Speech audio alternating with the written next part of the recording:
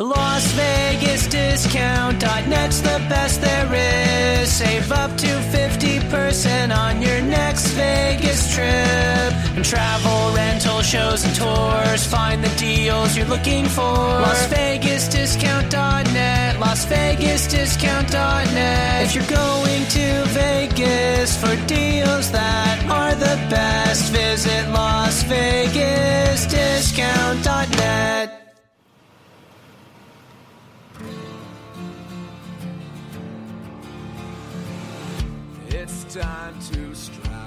Hi everyone, welcome to Challenge the Narrative.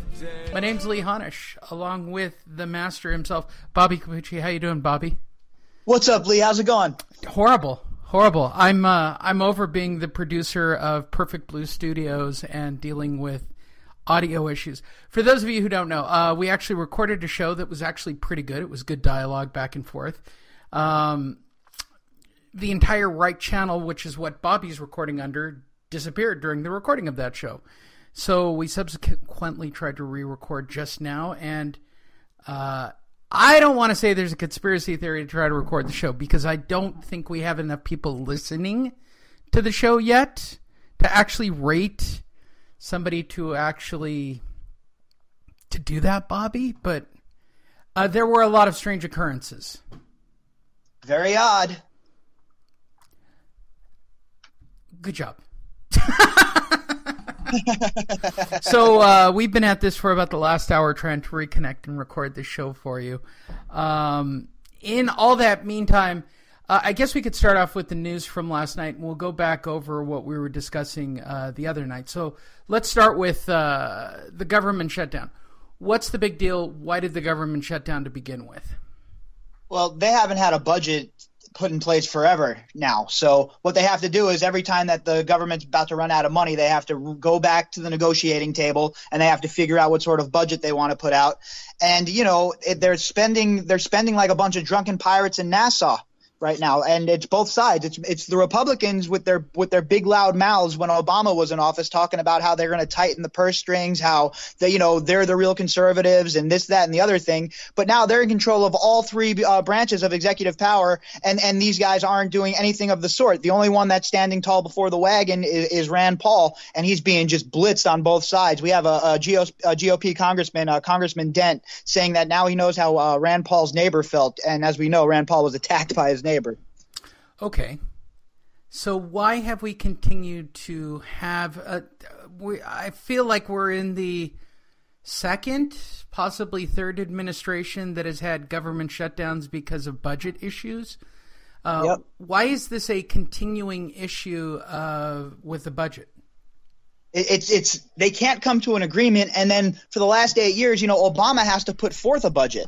Instead, they love to do this kind of spending because they can, maybe get, I don't want to say more for their buck because it's our buck, but what they do is they can fund more of their programs, and they feel like if they politic it and they hold out to the very end that they can make, maybe more, they can have more resources for themselves. Basically, since earmarks have been done away with, they hold up this process instead. And that's both sides of the aisle, by the way.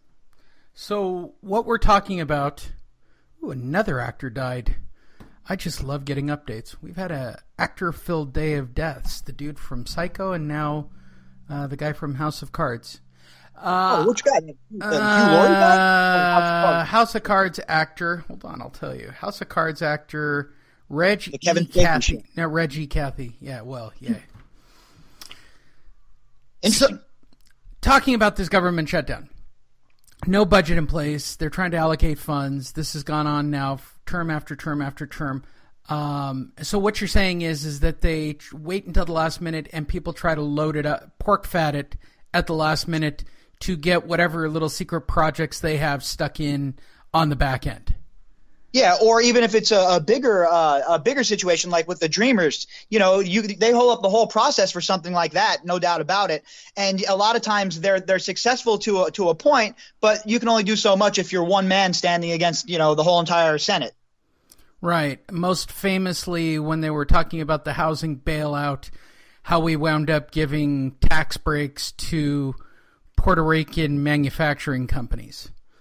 it's very common when there's a bill or a moment on the floor when voting occurs to have things dropped in at the last second. Hence, I guess that's the infamous pork fattening of a bill that causes people not to want to vote for it, I would assume. Yeah, that's what they do. They get all these different, they have all these different, pet projects that they think that they're going to get through on something like this if they bargain their way into it. But what they end up doing is they really just screw the whole entire country over because, when the government shuts down, obviously, there's no national parks are open. Well, this time around, to be honest, though, the Trump administration, they had some all these. See, it's so hard to. It's so like it's like a so many different warrens in a rabbit's chamber with all the different branches of government that goes into something like this. So what happens is each of these departments have a reserve fund, like the National Parks Department has a reserve fund of money, and they can use that money to keep it open in situations like a government shutdown for a specified period of time. During the Obama administration, he didn't do that. He went completely nuclear and he shut down even open air monuments. Whereas the Trump administration under with Ryan Zinke, he kept the national parks open, but there was no services at those national parks, meaning like if there was bathrooms that were like maintained bathrooms, those weren't open, things like that, stores. But the actual national parks, they were open and they were free to the public, whereas if you go now with the government fully working, you have to pay to go in for some crazy reason. Okay. I was noticing that during the voting that literally nobody showed up to vote. Like literally half of the constituents didn't even show up to vote. The Republicans, I think, had logged in about 104 or 5 votes, and the Democrats had logged in about half as many.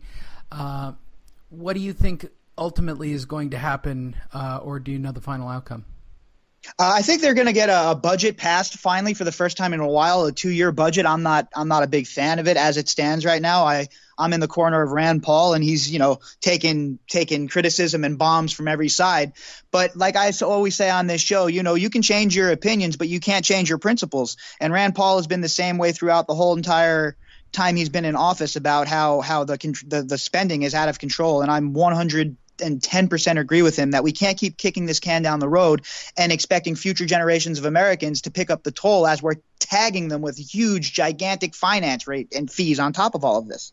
So what ultimately is happening, we just keep rolling this over year after year after year after year. Yeah, with no budget. And then if you don't have a proper budget, then how can you balance something that you don't have?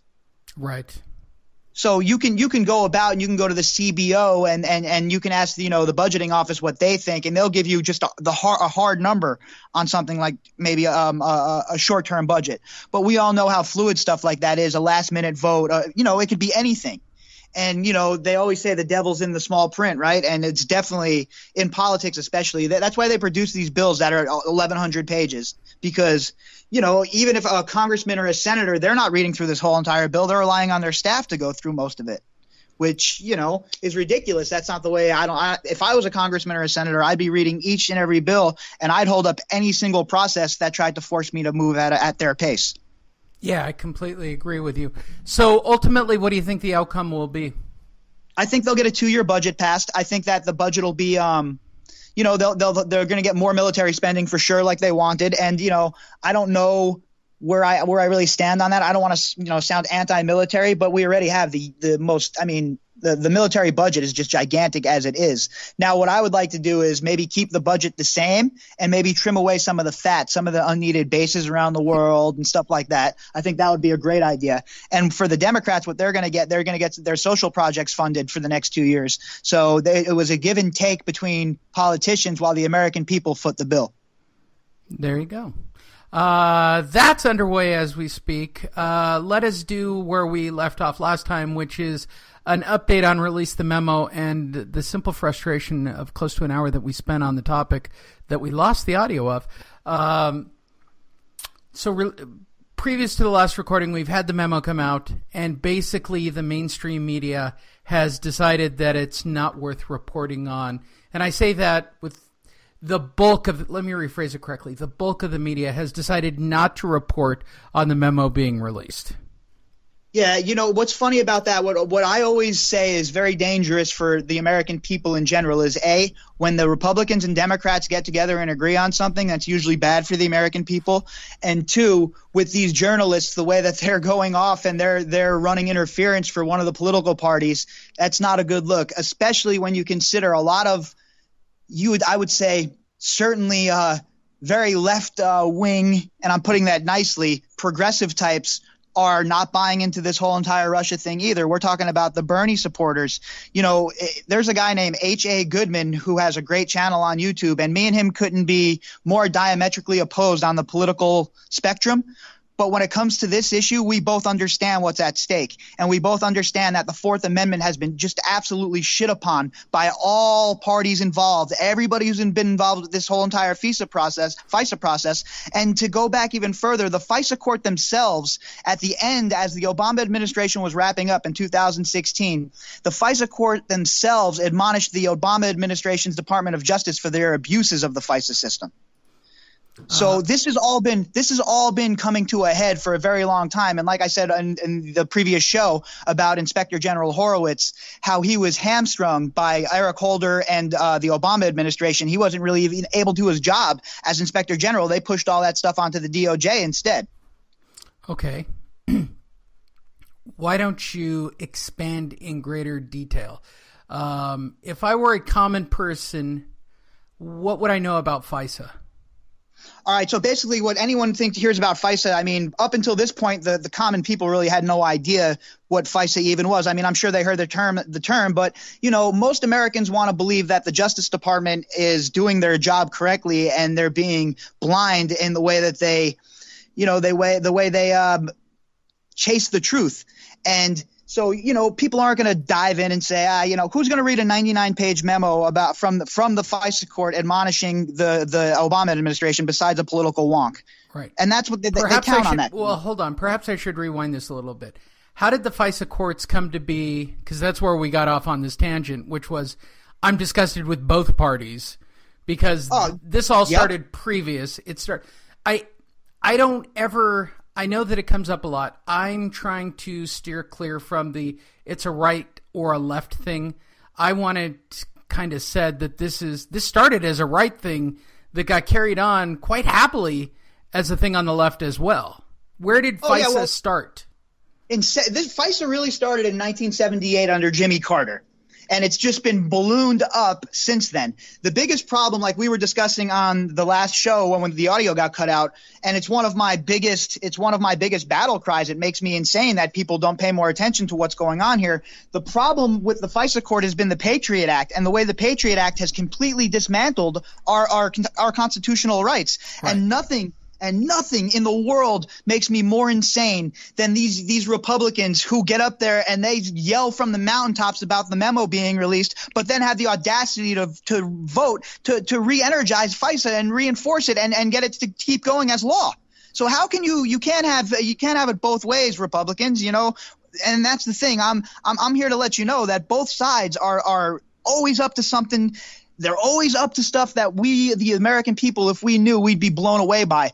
But the stuff that's going on right now, currently, with what's going on with the FISA memos and all this, it's just coming to a head from a whole litany of abuses that started under the Bush administration. Yeah. Okay. So this all starts because of the Patriot Act. And for those that don't remember, the Patriot Act was basically every crazy thing that was sitting around on either a Republican or a Democrat's desk all rolled into one, which basically says if they can somehow figure out that it is terrorist related or where is the fine line on this? I know that it's supposed to be terrorist related, but they seem to lump Russia into this. Like they go pretty far in the latitude that they allow to be thrown into a FISA court with. And for those that don't understand, right, basically, if they determine that this is somehow, quote unquote, terrorist related or collusion with another country, I no longer get rights as a citizen. I just get this secret trial and locked into a dark hole. Well, you get investigated without you being able to protect your good name. once they indict you, like they did to Michael Flynn, they have to start presenting things to the court. And as we discussed, the Michael Flynn, the prosecution, Mueller has requested that the sentencing